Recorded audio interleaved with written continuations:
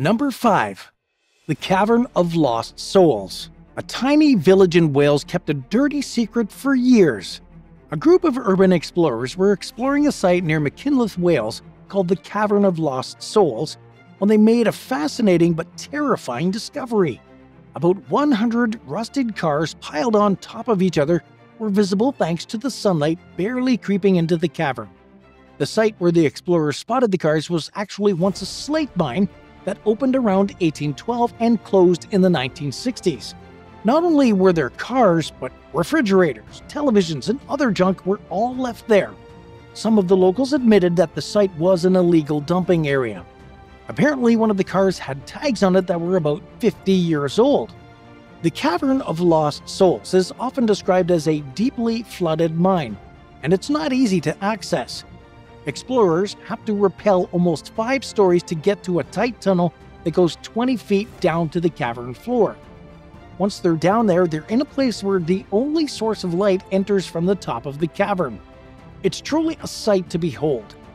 One man who explored the area said, "Once your eyes adjust to the sudden beam of light, you realize the sheer scale of the place. There are hundreds of cars on top of each other." Sadly, other urban explorers have entered the Cavern of Lost Souls and damaged the area by knocking things over and drawing graffiti on the cavern's walls. Number 4.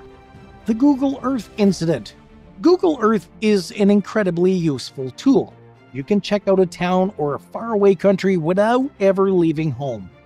That's what Brian Martin, a Wellington, Florida resident, was doing in the summer of 2019. Martin was just being curious on Google Earth, checking out his old neighborhood, when he discovered something strange. A white object caught his eye in the pond behind the home he was looking at. Upon further review, Martin realized it was a car. Martin called his ex-wife, who still lived in the house. She was able to get in touch with her neighbor for help.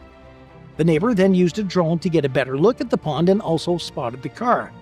With that, the police were called to the scene. They removed the car and were shocked by what was inside. They discovered human remains. The car's details revealed that it belonged to William Earl Moult. Moult was a 40-year-old mortgage broker that was basically a loner who rarely drank. He went missing on November 7, 1997 in Wellington. He'd gone out to a local club but never came back home. His disappearance stumped law enforcement for years. Eventually, his family and friends accepted the fact that he was gone. Many questions still remain, though, even with the discovery of his remains. It's uncertain how and why Moult perished. One theory is that Moult could have lost control of his car on the road near the pond and crashed.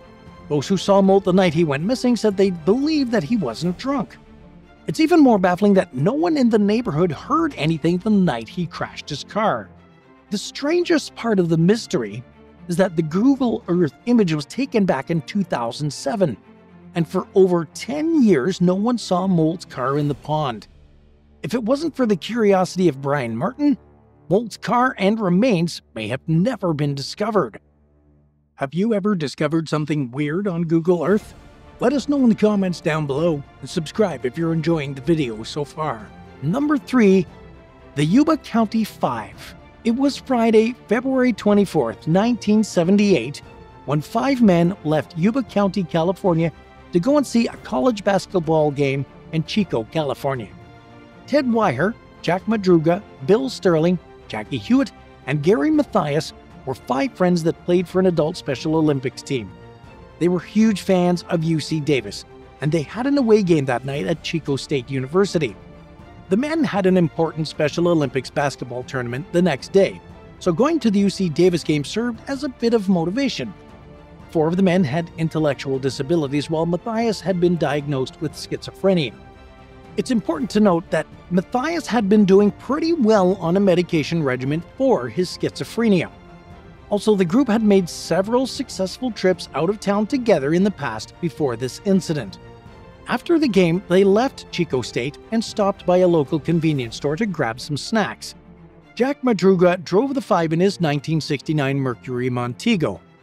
They were supposed to take a state highway directly home, and Madruga was known for being a very reliable and responsible driver. Also, the 5 men were told to inform their families if they were running late, or if any plans had changed. But something strange happened on February 24, 1978. The men never returned home. Their parents spent the night of February 24th and the early hours of the 25th worrying about their sons. One of the parents reported them missing to the authorities the next day. 4 days after they disappeared, the 1969 Montego was spotted in an abandoned snow-covered road in the Plumas National Forest. The car was 70 miles in the wrong direction in a forest in the Sierra Nevada mountains. Also, the car was on a remote road that led nowhere. The Montego appeared to have gotten stuck in the snow, but the men could have pushed the car out if they tried. Also, temperatures were freezing in the Plumas that night. None of the men were wearing proper clothing for the environment since they lived in the much warmer Yuba County area. Those investigating the scene didn't know if the men vanished into the Plumas or if someone had driven the car and abandoned the vehicle. A massive manhunt was immediately launched, and 4 of the 5's remains were later discovered in June of 1978. Ted Weher's remains were in a U.S. Forest Service trailer that was about 12 miles from where the Mercury Montego was left. The trailer was stocked with military C-ration cans, and about 30 cans had been opened. A candle had also been lit at one time, but no one ever turned on the gas to heat the trailer. The remains of Jack Madruga, Bill Sterling, and Jackie Hewitt were near the trailer. Law enforcement and the families were amazed the men had walked so far from the car. Sadly, they walked 12 miles up the road instead of 12 miles down to safety. Law enforcement to this day has no idea why the 5 took a drive into the Plumas National Forest. Jack Madruga was not known to make spontaneous journeys, and the men really needed their rest for the upcoming basketball tournament. Some family members and people who have researched the disappearance believe something sinister happened that night. It's rumored that the 5 were somehow brought to the Plumas National Forest against their will, or tricked to go to the spot they vanished. These are all just theories, though. Even more strange is the fact that a man claimed to see the men on the abandoned road. The witness, Joseph Shawns, was also stuck near where the Montego was abandoned. Shawns claimed that he saw another car following the men on the road where they left the car. What was Shawns doing at that location? His stories vary, but he claimed he wanted to check the snow line in the Plumas where his car got caught in the snow. He tried pushing it out, but reportedly suffered a small heart attack. He ended up having to make an agonizing 8-mile walk to an inn or tavern for help, but he made no mention of the men who vanished that night. Sadly, the remains of Gary Mathias were never located, and it's believed he died with the others in the Plumas National Forest. The Yuba County 5 mystery has baffled authorities for over 45 years. Number 2. The 1994 MIT hack. Students at the Massachusetts Institute of Technology, or MIT, are well known for their epic hacks.